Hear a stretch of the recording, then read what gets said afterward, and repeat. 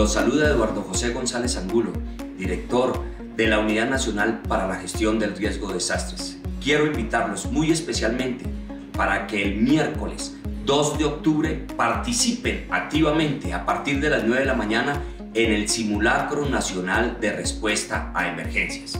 Este ejercicio, el 8º a nivel nacional, busca mejorar la planeación, la coordinación y la comunicación entre las entidades públicas, privadas y muy especialmente la comunidad en general para dar una respuesta efectiva en caso a que se presente un evento de origen natural o antrópico no intencional.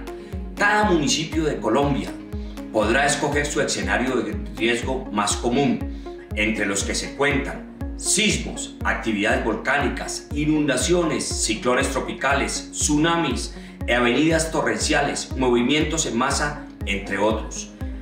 Invito a todos los ciudadanos de Colombia para que participen activamente en uno de los ejercicios más importantes en materia de prevención, para estar cada día mejor preparados y saber cómo actuar en la eventualidad de que alguno de estos escenarios llegue a presentarse. Actuemos siempre desde la prevención. Por eso, el miércoles 2 de octubre, todos a participar y estar mejor preparados para salvar vidas.